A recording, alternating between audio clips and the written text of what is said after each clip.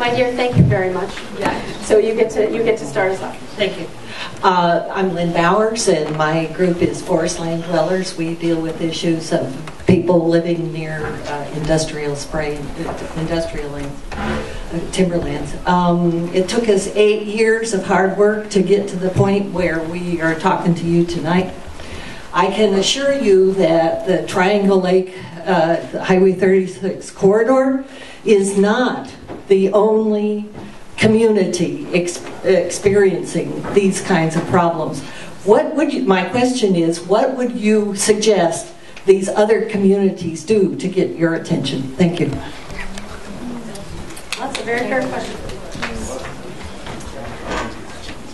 And the corollary to that question, which we've asked ourselves, is why are we doing this, and why are we not everywhere else? The fact of the matter is that there are only so many resources to go around. We operate in a world of data, and data help us understand and measure what we are trying to understand. And I'm not suggesting that those other communities go out and ask for their own testing, but I would say that we recognize that there are other communities who have similar concerns.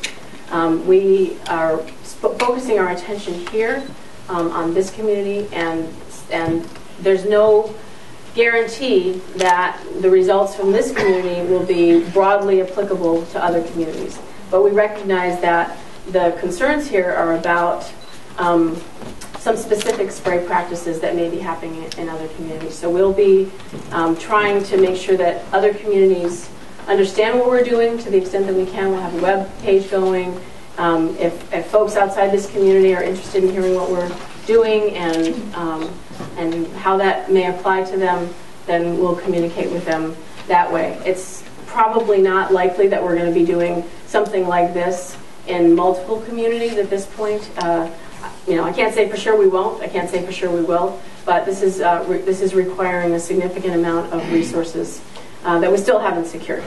So.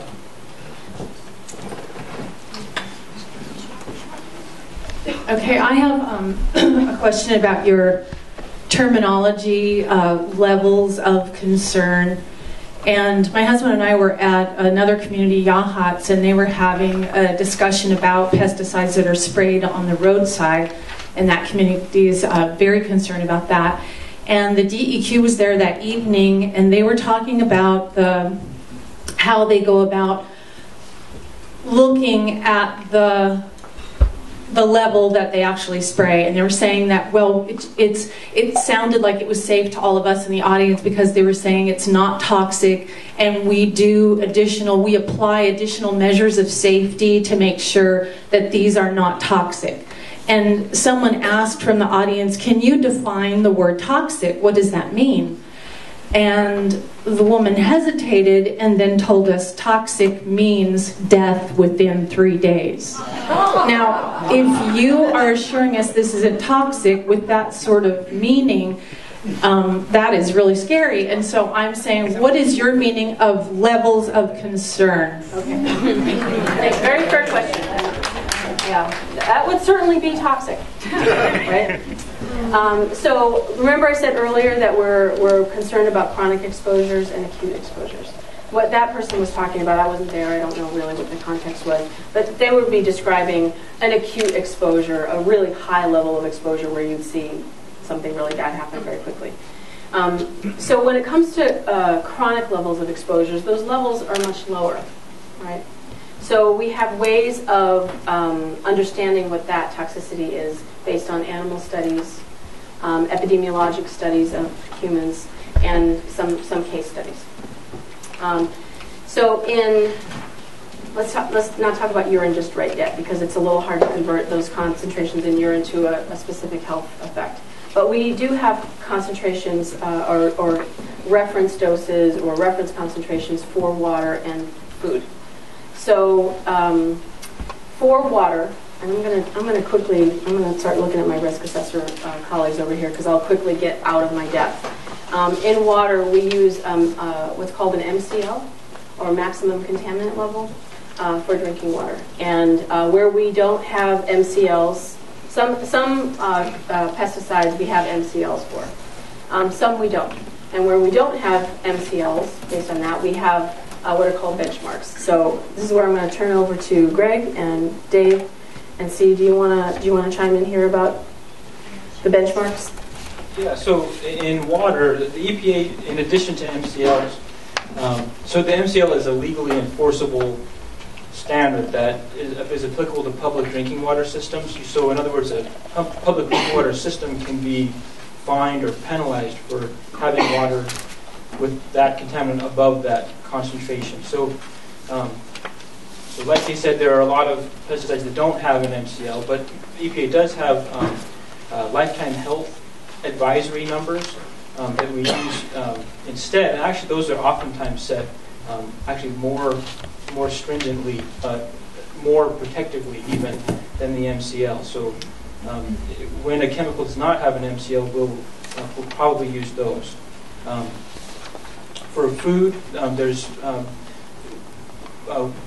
along with the studies, we'll be asking people a lot of questions, survey questions about what they eat from their garden, what they eat from the animals and plants that they grow, and so we'll know how much they eat of those things. So once we know a concentration of a chemical in that, vegetable or milk, whatever, we know how much they drink, we can calculate a dose and compare that to the reference dose. So the reference dose is set based on animal studies, sometimes human studies, where we feel pretty confident that exposure below that reference dose will not cause harm.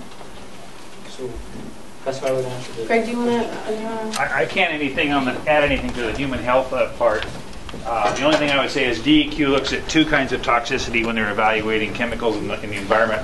One is the human health risk associated with that chemical, and the other is the aquatic life risk associated with it. So with a lot of pesticides, particularly insecticides, aquatic life numbers are often a lot lower in terms of their sensitivity than the human health numbers are.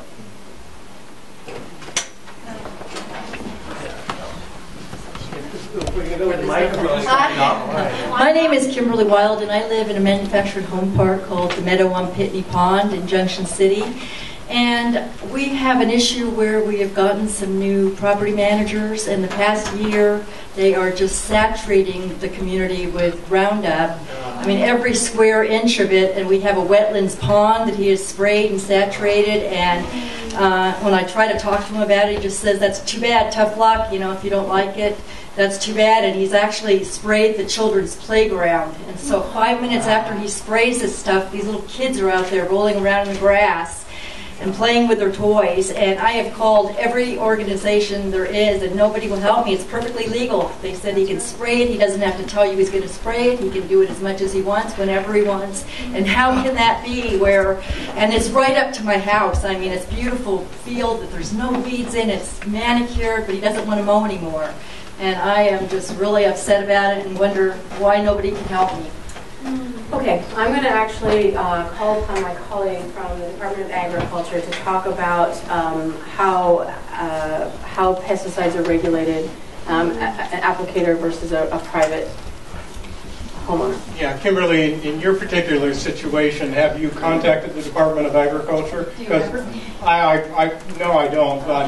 But certainly, as far as meeting with the property owner, going over, evaluating the materials that he's using, how he's using the materials, certainly I think we can play a role there. He just says it's harmless. They say it's harmless. It's gone in an hour. But is that the property? Yeah, the property manager. Brian Hogue says. And I think our staff would be happy to meet with them and at least discuss your concerns and evaluate the use practices. He said it's so harmless that it's safe to drink.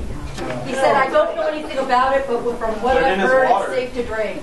It's so harmless you can drink it. I'd be happy to follow up with you. Okay, thank you. I'd be grateful. Thanks, Stephanie.